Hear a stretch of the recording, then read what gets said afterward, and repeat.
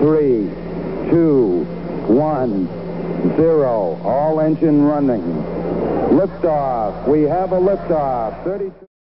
Hello everyone, I'm Andrew the astronaut, and today we're going to be recreating the Sputnik satellite launched on October 4th of 1957. Now, Sputnik was the first Earth artificial satellite, and it was part of the Soviet space program, obviously. It was basically the starter gun for the space race. Now, the Sputnik from recreating in KSP is very simple, because the Sputnik core provided by the Making History DLC helps a lot in recreating accurate replicas. So enough about the Sputnik satellite itself, as it was very simple to create. The R7 Semyorka, I'm probably butchering that name, sorry native Russians.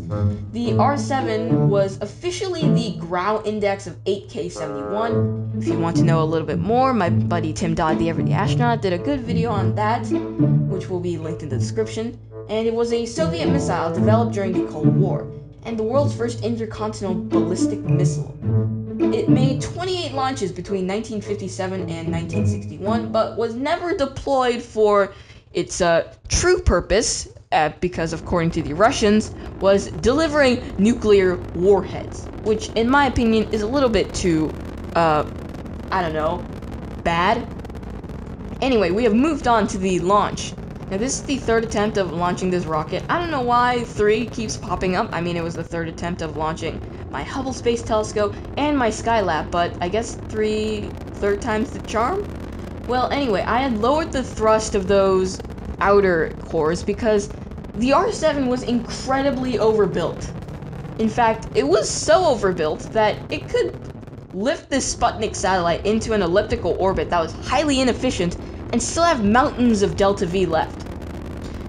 So yeah, the Kodiak engines, which are the equivalent to the any 4-engine-belled R7 style rocket engines provided by the Making History DLC, cannot gimbal, so I had to add some extra Cub/Vernier engines so that I could gimbal this thing so that I could point in the right direction. And we had a Korolev cross right there, which was a separation event of the side boosters.